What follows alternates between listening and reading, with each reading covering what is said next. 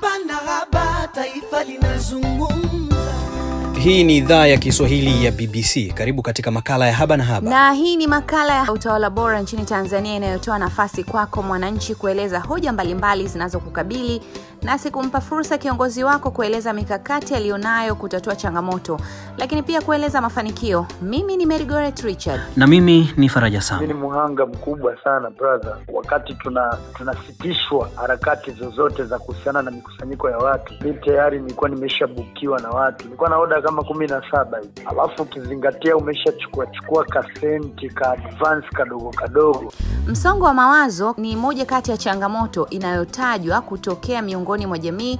Kipindi hiki cha tahadhari kubwa dhidi ya virusi vya corona. Mtu mwingine ana uwezo mkubwa wa kuhimili changamoto, zinampa mkazo wa mawazo, lakini baadaye anaweza kutoboa. Wengine ndo kama hivyo, akishaangushwa hawezi kunyanyuka tena, anabaki kujilaumu, anakosa zile hisia za kushiriki kwenye mambo aliyokuwa akifanya, anaanza kuwa na mawazo mabaya, anakosa hamu ya kula, anakosa usingizi. Ni Justus August, mwanasaikolojia. Lakini serikali nchini Tanzania inafanya nini hasa kuhakikisha watu wake wanakuwa salama dhidi ya msongo wa mawazo au madhara ya kisaikolojia katika kipindi hiki cha mapambano dhidi ya virusi vya corona?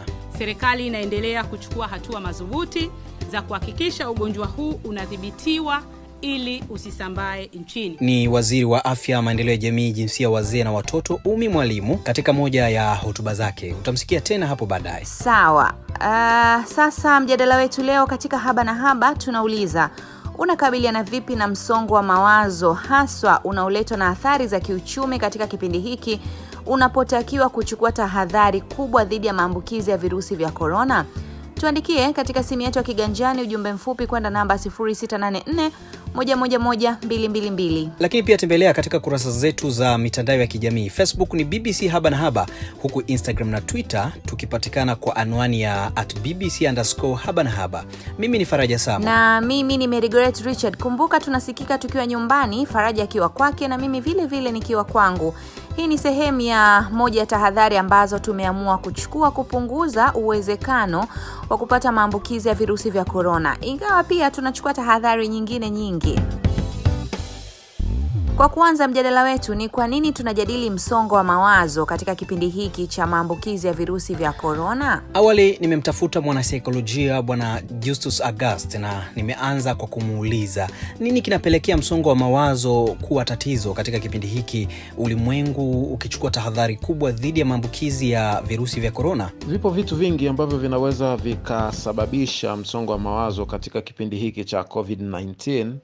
Moja ya vitu hivyo ni pamoja na hofu iliyopitiliza. Yani watu wanakuwa na hofu, oga vilivyopitiliza. Wanawaza sana kwamba tukipata ugonjwa umeshafika, walioathirika, uwezo wa facilities zetu au vile vitendea kazi kama hospitali, wataalamu, na hofu na uoga ambavyo sasa anawaza kama vinaweza vikatosha kama maambukizi yatakuwa ni mengi. Sasa kitendo cha kuwaza na kufikiria na kupata woga uliopitiliza au hofu iliyopitiliza, ni dhahiri kuwa kichwa kitaelemewa. Uchumi ndio nyenzo kubwa yenye kuimarisha malengo na mipango. Lakini kama huna nguvu ya uchumi au uchumi umeyumba hapa, ina maana tutawaza sana kwenye namna ya kufikia mipango yetu au kwenye namna ya kufikia malengo yetu, na hilo linaweza likapelekea msongo wa mawazo. Wengine tumeumbwa kuogopa kufeli. Ni Bwana Justus, mwanasaikolojia, akitufungulia mjadala wetu leo hii. Unaweza kufikiria, Faraja, namna mbalimbali za maisha zimebadilika sana hivi sasa, pamoja na kuwa serikali haijatoa katazo lolote la watu kufanya biashara ama shughuli nyingine za kujipatia kipato. Baadhi ya biashara kufungwa, wengine kufanya kazi muda mfupi, hivyo kupunguza uzalishaji. Wazazi wamelipa ada, wanafunzi wapo nyumbani, hawajui hali hii itakuwepo hadi lini. Athari katika shughuli za kiuchumi kutokana na kubadilika kwa namna ya maisha kipindi hiki cha tahadhari dhidi ya virusi vya korona zinatajwa kuwa moja ya sababu kubwa ya msongo wa mawazo kwa jamii, kama alivyoelekeza kwa ufupi mwanasaikolojia. Sasa tupate uhalisia wa athari hizo kupitia simulizi ya mwandishi wetu Vumilia Alex kutoka mkoani Arusha, akionyesha namna gani athari za kiuchumi yalivyopelekea msongo wa mawazo kwa baadhi ya wakazi mkoani humo. Biashara ya chakula katika jiji hili la Arusha ni maarufu sana, hususan katika maeneo ya vijiwe mbalimbali vya biashara. Lakini hii ni moja kati ya biashara iliyowezesha wanawake kuondokana na utegemezi. Mimi naitwa Zainabu Abdalla, maarufu kama Mama Ashura. Biashara ilikuwa nzuri, biashara hiyo ilikuwa inaniwezesha mimi kulipa kodi, ilikuwa inaniwezesha mimi kuangalia familia yangu. Nimefunga kama nilivyokuambia, kodi sina. Sijajua kinachosababisha kwamba chakula kisiuzike. Ni corona, kwamba watu wanaogopa chakula kina corona, ama watu wanaogopa kuja kununua kwamba ile mkusanyiko. Si biashara hiyo tu ambayo imeathiriwa vibaya na janga hili la corona katika jiji hili la Arusha. Mimi naitwa Gift Mari. Ni fundi wa magari maeneo haya. Lakini kutokana na hili janga kazi zimeisha, hamna kazi. Kwenye magari nadhani sijui wameyafungia ndani ama vipi. Sasa hivi hamna utalii. Kwa hiyo niko kama mtu aliochanganyikiwa na kufa na pressure. Na kufa mimi, maana nikikaa ndani nawaza tu madeni. Siku sio nyingi nazikwa. Vumilia Alex, Arusha. Tumesikia namna wateja walivyopungua, hivyo mapato kupungua. Na Mary, hiyo yote inapelekea watu kuathirika kisaikolojia ama kuwa na msongo wa mawazo, na hapo ndipo tunapoona madhara ya msongo wa mawazo. Kupanua mjadala wetu katika kuangazia madhara ya kiuchumi yanayopelekea msongo wa mawazo, tumemtafuta mfanyabiashara Mtanzania ambaye amekuwa akisafiri nje ya Tanzania na kusafirisha bidhaa mbalimbali kwa wafanyabiashara wadogo wadogo. Yeye anajaribu kutupa picha kwa namna gani biashara hasa kwa wafanyabiashara wanaoagiza bidhaa nje ya Tanzania au bara la Afrika wameathiriwa vipi na hali ya uchumi hivi sasa. Mimi kama mfanyabiashara, hili jambo limetuathiri kisaikolojia kwa namna moja au nyingine. Nilivyokuwa naondoka Tanzania kuja Thailand, wakati bado corona ilikuwa kwa Tanzania tuseme haijabamba, oda zilikuwa nyingi sana kwa kasi sana. Na kila mtu unapokuwa unaongea nao, watu wanahitaji bidhaa lakini anakuambia ngoja kwanza corona iishe. Sasa unakabiliana vipi na athari za kisaikolojia ama msongo wa mawazo hasa katika kipindi hiki ambacho mambo hayaendi sawa kama mwanzo kama ulivyoeleza? Nakabiliana nazo kwa sababu ukiona jambo huwezi kulibadilisha, haina haja ya kulibeba. Unachotakiwa ni kulikubali kama jinsi lilivyo. Maana msongo wa mawazo unaupata pale unapotaka kushindana na kitu ambacho kiko nje ya uwezo wako. Asante sana Faiza kutoka huko ulipo, umesema upo Thailand hivi sasa. Haya. Haba na Haba, taifa linazungumza. Ni mfanyabiashara Faiza Ali akikamilisha mahojiano yake na mwenzangu Faraja Samo. Sasa nini mtu mmoja anapaswa kufanya ili kukabiliana na changamoto ya msongo wa mawazo hasa zinazoletwa na changamoto za kiuchumi? Tunamrejesha tena mwanasaikolojia Justus August kujibu swali hilo. Moja ya vitu ambavyo anaweza kufanya ni kutambua au ni kuelimishwa kwamba hii hali sio ya kudumu au sio ya kwao peke yao. Wengi wanapitia kwenye hali hizo. Wakishafahamu hivyo, sasa watafute namna mbadala au namna rahisi ya kuishi kwenye kipindi kama hiki. Lakini kitu kingine ambacho wanaweza wakafanya ili kuepuka msongo wa mawazo, hawa watu anatakiwa ahakikisha na keep mwili wake ukiwa active. Kwa mwili uwe unafanya mazoezi, aweze kutembea, asikae sehemu moja, asilale sana, kwa sababu the more anavyolala ndivyo akili ina concentrate kwenye kitu kimoja, na ikisha lala kwenye kitu kimoja ina maana vitu vingine vitastop. Sasa kama vina stop kufikiriwa unawaza kitu kimoja, itapelekea msongo wa mawazo. Kwa hiyo kama mtu ataamua kuwa active, atafanya mazoezi, atatembea kwenye mazingira yale ya nyumbani, atajifunza kitu ambacho labda ni skills ambayo hakuwa anaijua, anaweza akajifunza kusuka, kuchora, kufanya kazi za nyumbani, iwe ni kuosha vyombo au mapishi ya kitu fulani. Hii pia itamsaidia au itampunguzia uwezekano wa kuja kudevelop msongo wa mawazo. Lakini kitu kingine, anaweza akatumia huu muda kutengeneza ripoti. Kama ni mfanya biashara, angalau ajitathmini, aandike chini kujua alikuwa wapi, amepoa wapi, amefanikiwa wapi, ni mbinu gani alitumia kufanikiwa. au ni mbinu gani alizotumia akaanguka, ili kesho na kesho kutwa ajue ni kitu gani, ili jambo likishapita ajue ni kitu gani anachotakiwa kufanya ili asonge mbele zaidi, au ni jambo gani anatakiwa kuacha ili asije akaanguka au akakwama zaidi. Wengine wanaweza wakachukua hatua ya kwanza kusoma vitabu, kuandika vitabu, lakini kitu kingine kikubwa ambacho ninakiona ni kwamba hawa watu kama wanafuatilia taarifa za habari, ziwe ni zile zenye kutaarifu, sio zile zenye kutisha.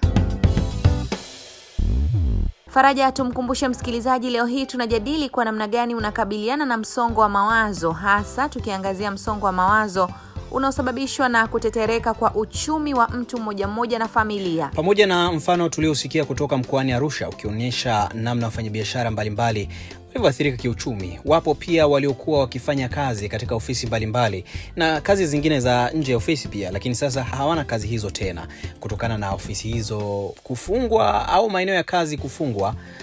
Katika kipindi hiki wao wanakabiliana vipi na msongo wa mawazo katika kipindi hiki? Christian Edward ni mwandishi wetu kutoka mkoani Tabora. Unasikia hizo sauti zinazokuwa vijana wanafanya mazoezi hapa home bwana. Tunajua hatuna kazi. Corona imeshatuathiri. Vijana tu wanashinda hapa nyumbani wanachapa ugali wa kutosha, wakimaliza wanapiga mazoezi tu. Sikiliza hizo sauti za kutosha kutoka kwa vijana. Ni santuri ama muziki, vyovyote vile unaweza ukaita, lakini hii ni mikono ya DJs. Umewahi kutafakari mapema kabla ya mwezi wa 3 mikono hii ilikuwa ikifanya kazi nyingi, kama sio kigodoro kule basi harusi pale. Lakini leo kwa kweli maisha sio mazuri kabisa kwa upande wetu ambao sisi ni ma DJ na wapiga muziki kwa ujumla, kwa sababu tulikuwa tunategemea tukitoka tunaenda kufanya shughuli, kurudi tunapata chochote, lakini sasa hivi tuko tu tumekaa, hatuna shughuli yoyote. Kayombe Music ni miongoni mwa vikundi vinavyokodisha muziki hapa mkoani Tabora. Ilipoingia corona Tanzania, tuliposikia tamko limetolewa rasmi kabisa na waziri mkuu kwamba shughuli zote za mkusanyiko wa watu zisitishwe, kiuhalisia sisi tuliumia. Kwa cha kwanza tulikuwa wengine tuna oda za watu tulikuwa tumeshachukua. Mimi ni muhanga mkubwa sana brother. Tulikuwa na oda kama 17 hivi. Alafu ukizingatia umeshachukua kasenti ka advance kadogo. Nimekuja kutuletea shida. Watu wenye shughuli zao wanatudai pesa zao. Mkaangizo kama huu unakukumbusha nini bwana Mabula? Yani hapa kaka nakumbuka, nikumbusha mbali sana, nakumbusha nikiwa nipo kazini. Kayombe, ninakukutanisha na bwana Mabula. Kaka Mabula. Ndio. Tunaitwa Kayombe Music, mtu wa mpiga muziki katika masherehe mbalimbali. Sijui naongea na Mabula, unashirika na nini kiongozi? Kaka mimi ni mpishi wa miongoni mwa shule hapa Tabora. Sawa, tupeane tu pole kwanza. Haya kaka, asante sasa. Hivi si kwa Kayombe tu, ni kwa asilimia kubwa ya watu. Sisi wafanyakazi wasiokuwa mfumo wa rasmi wa kuajiriwa, changamoto yetu kubwa inakuwa ni kwenye mikataba ambayo inakuwa inabana haki. Kwa mfano kutokuwa na NCCF. Hela unatoa mkononi. Kiasi kwamba shule imefungwa, hauna pa kusema kwamba ufanye hiki bana. Mwenye nyumba ndo ananifuata nimwambie kwamba bana ni corona hii. Atakwambia corona ni kwako, lakini kwangu mimi nataka hela. Otherwise ondoka. Yaani niseme kwamba kwa sehemu kubwa sana imeniathiri na nawaza sana. Kwanza nikifikiria tarehe za rejesho zikikaribia, tarehe za ulipaji wa mkopo wangu, ninaumia hata usingizi sipati.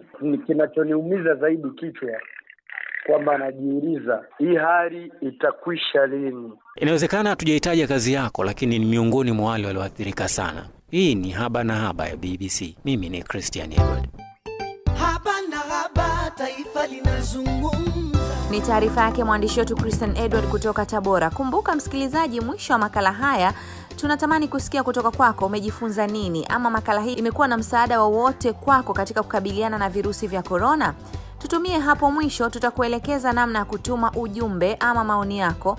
Kwa sasa endelea kujibu swali letu katika nambari yetu ya simu ya mkononi na kurasa zetu za mitandao ya kijamii, ambapo tumeuliza unakabiliana vipi na msongo wa mawazo katika kipindi hiki cha tahadhari kubwa dhidi ya maambukizi ya virusi vya korona. Kabla ya kusikia ulichotuandikia katika mitandao yetu ya kijamii, tumekuuliza unafanya nini kukabiliana na msongo wa mawazo katika kipindi hiki unapopaswa kuchukua tahadhari kubwa dhidi ya maambukizi ya virusi vya korona. Haya hapa ni baadhi tu ya maoni yako. Kwa majina naitwa Jozo Official, natokea pande za Misenyi, Kagera. Mimi naweza kuondoa hofu na msongo wa mawazo. Kikubwa zaidi kuepukana na watu au mtu ambaye anaweza kunipa taarifa kuhusu ugonjwa huu wa corona zinazoweza kusababisha mimi kupata taharuki kubwa dhidi ya ugonjwa huu. Naitwa Alfredson, mkazi wa Mafinga, Iringa. Kimsingi ni kwamba katika kipindi cha corona, yani mara nyingi mimi ni mpenzi sana wa movie. Kwa muda wangu mwingi nautumia sana kutazama movie. Asante kwa ushiriki wako msikilizaji.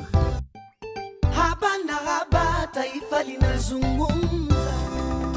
Sasa tusikie ujumbe mfupi wa maandishi uliotutumia katika simu yetu ya kiganjani, vile vile katika kurasa zetu za mitandao ya kijamii. Vivian Piuza yuko tayari kusoma ujumbe wako. Ujumbe wa kwanza ni kutoka kwake Buchumi Jacobo, anapatikana Nyamwilonge, Kigoma. Yeye anasema kwa upande wake, sina msongo wa mawazo, nafanya kazi hapa nyumbani na kujipa matumaini korona itapita na maisha tuliyozoea yatarejea hapo mbeleni. Masanja Kanone, Geita, Tanzania, anasema sisi hapa Tanzania hatuna msongo wa mawazo sababu hatujakatazwa kujitafutia kipato. Lakini ujumbe kutoka kwake Robert Kuzenza kutoka Mwanzugi, Igunga, anasema nawaza sana lakini nakumbuka Mungu na kuomba sala zote pamoja na familia.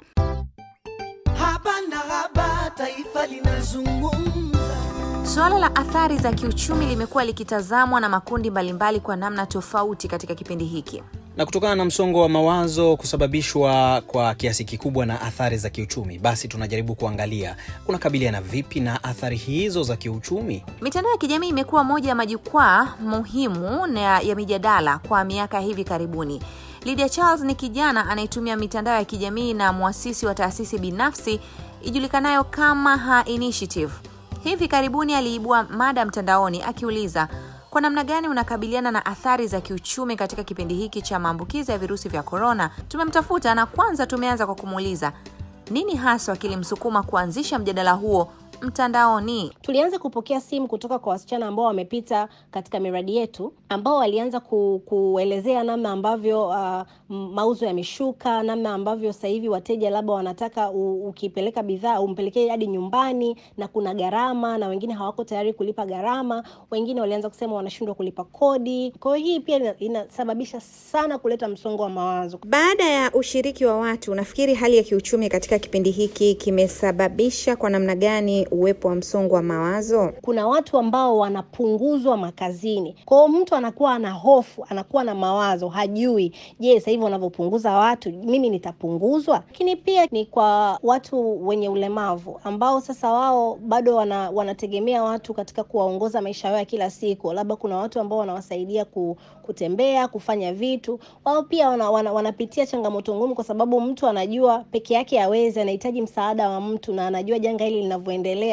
Huwezi kuwa na uhakika wa namna mwenzio anavyochukua hatua ya kujilinda. Ni maoni gani hasa alikuvutia kwenye mjadala huo ambao uliibua mtandaoni? Baadhi ya maoni ambayo yalinifurahisha, moja ilikuwa ni maoni juu ya matumizi mazuri ya teknolojia, ambayo mzungumzaji wetu Gertrude Mligo alisema ni wakati wa mitandao ya simu sasa kuwekeza zaidi vijijini, kwa sababu ni vizuri kama hii mitandao ingeimarishwa huko ili zile message ambazo zinatoa tahadhari na mwongozo wa masuala mbalimbali ziweze kuwafikia watu kule bure. Kama tunavyofahamu, vijijini ni sehemu ambayo watu wengi hawana smartphone. Wapo wenye smartphone lakini wengi wanatumia simu za kawaida.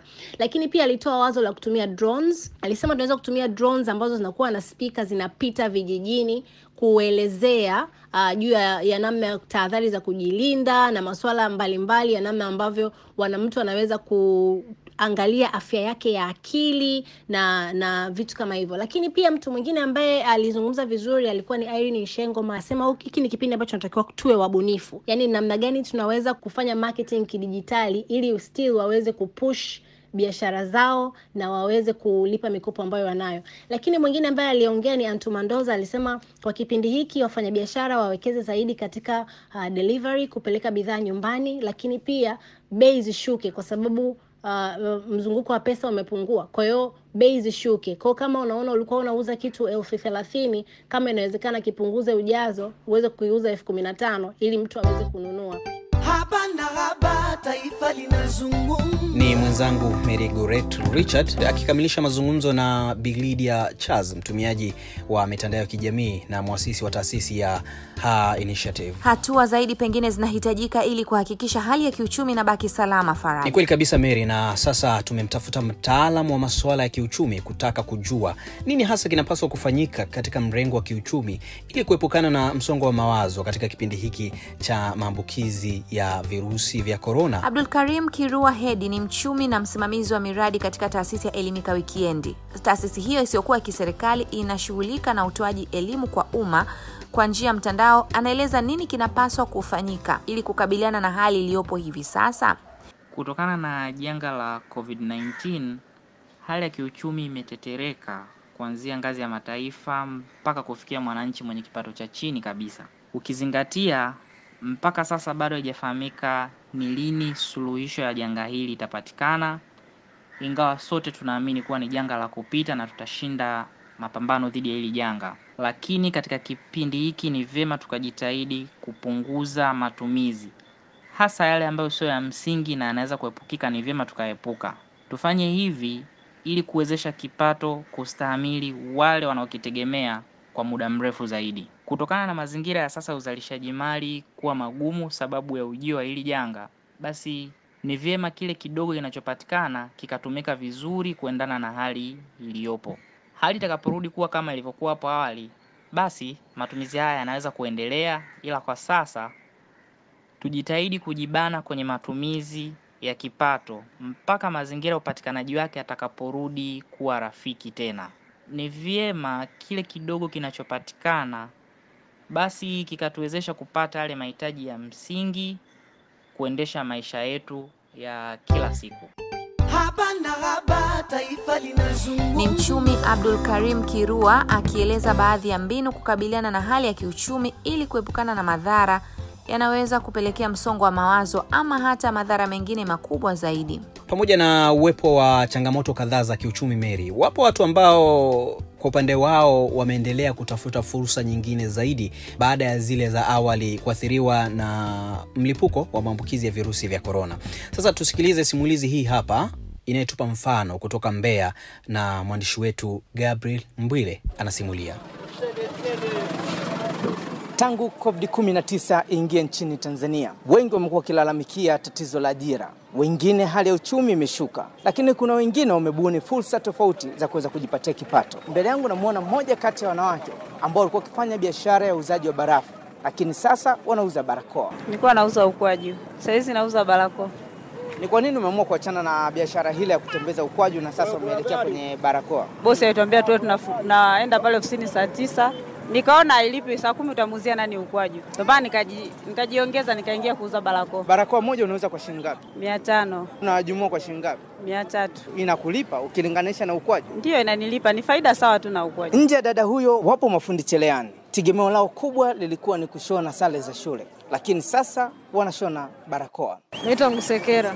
Mimi hii shughuli, mimi nilikuwa fundi cherehani toka awali. Mimi nilikuwa ni fundi nashona makabtura, sketi, yani kila aina ya mshono nashona, lakini kulingana na nyakati hii iliyopo, ndio maana wamesema tutengeneze hivi ambacho kinaniingizia mimi na kizi mahitaji yangu ya kila siku. Kwa maana hiyo kwa sasa barakoa inakupatia kipato kikubwa. Kulingana na maisha yaliyo sasa, yani ni kizi mahitaji yangu. Licha ya kipato, lakini changamoto hazikosekani. Kwa saizi kwa kweli utokaji umepungua kidogo. Kwa nini unasema umepungua saizi? Ni tupo watu wengi tunayouza barakoa. Na unafikiri kwa nini wengi zaidi wameamua kuingia kwenye biashara hii ya uzaji wa barakoa? Kila anajua kila mmoja anatafuta riziki. Kutoka jijini Mbeya, mimi ni Gabriel Mbwile. Haba na Haba, taifa linazungumza.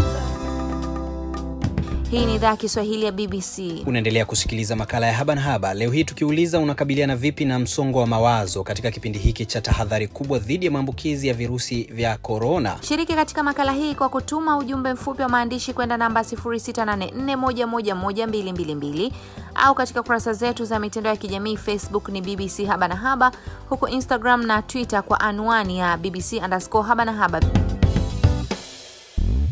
Hofu ndio jambo kubwa hasa linaloonekana kutanda katika jamii nchini Tanzania, lakini serikali inalo jukumu la kuhakikisha hofu inapungua kwa kutoa matumaini ya utatuzi wa changamoto zinazopelekea hofu. Ni kweli Mary, na tangu kuzuka kwa ugonjwa huu nchini Tanzania kumekuwa na taarifa mbalimbali kutoka katika vyanzo sahihi na hata visivyo sahihi vinavyoelekeza mambo mbalimbali kuhusu corona. Na pengine faraja uwepo wa taarifa hizo kutoka vyanzo mbalimbali vimehusika kuleta msongo wa mawazo na hofu kubwa miongoni mwa jamii. Naam, sasa serikali imekuwa ikizungumza mara kadhaa kuwatoa hofu wananchi juu ya janga hili.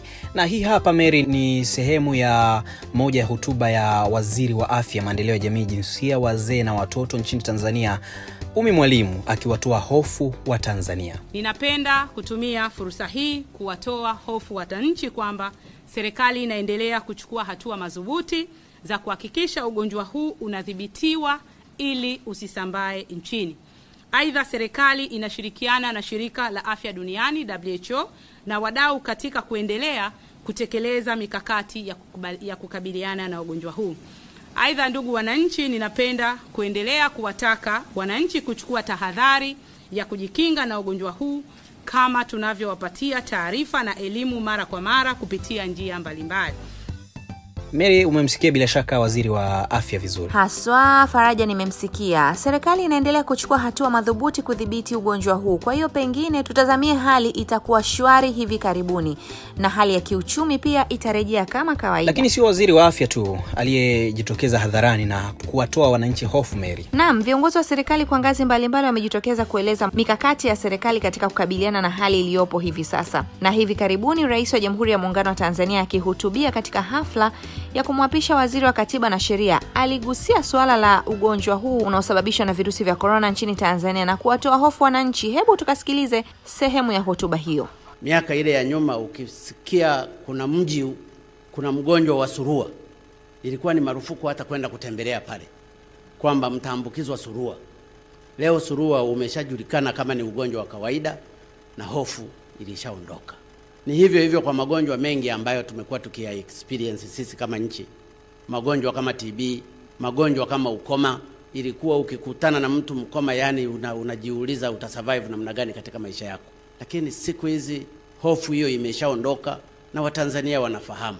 Yametokea magonjwa mengi kama Ebola, Zika, katika maeneo mengine mbalimbali. Hofu zimekuwa zikijengeka. Sasa ni waombe wa Tanzania, hofu tuiondoe. Hili tatizo litaondoka na tuendelee kuchukua precaution hizo ambazo zinatakiwa kuchukuliwa. Tusilihusishe hili na uchumi wa nchi yetu. Mimi nime-experience katika miezi 2-3 iliyopita ya ugonjwa huu. Nchi yetu ina waajiri wengi kama walimu, zaidi ya 40 kitu. Nafikiri 49. Waajiriwa wote ni walimu. Lakini tumeendelea kulipa mishahara bila hata wao kufundisha. Zipo nchi zimeshindwa. Na nataka kuwathibitishia walimu tutaendelea kulipa mishahara yenu mpaka shule itakapofunguliwa, na wafanyakazi wengine tutaendelea kuwalipa mishahara yao mpaka mambo yote ya seto. Na hii ndiyo dhana halisi ya kutokuumiza uchumi kwa sababu ya tatizo hili, na hili tatizo litaondoka. Haba na Haba, taifa linazungumza. Mary, umemsikia alichokisema Rais wa Jamhuri ya Muungano wa Tanzania? Ndiyo, amewatoa hofu wananchi na kutokuumiza uchumi, kwani tatizo hili nalo litaisha. Ndivyo alivyohitimisha hapo. Naam, na hapo ndipo tumefika tamati ya makala ya Haba na Haba juma hili. Tutafurahi kusikia kutoka kwako msikilizaji, umejifunza nini katika makala ya Haba na Haba leo hii, au makala hii imekusaidia vipi? Tutumie ujumbe mfupi kwenda namba 0684111222 ukieleza nini umejifunza ama makala hii imekusaidiaje juma hili. Hatuna la ziada. Hii ni Haba na Haba. Mimi ni Mary Goret Richard. Na mimi ni Faraja Samo kwa niaba ya timu nzima ya Haba na Haba. Wafadhili ni Idara ya Kimataifa ya Maendeleo ya nchini Uingereza. Msimamizi wa makala hii ni Michael Baruti. Kwa heri kwa sasa. Tuonane juma lijalo. Uwe na wakati mwema. Na kueleza wazi mikakati. Haba na Haba, taifa linazungumza. Pale serikali inapokaa na mwananchi pamoja. Haba na Haba, taifa linazungumza na kujadili malalamiko ya jamii. Haba na Haba, taifa linazungumza.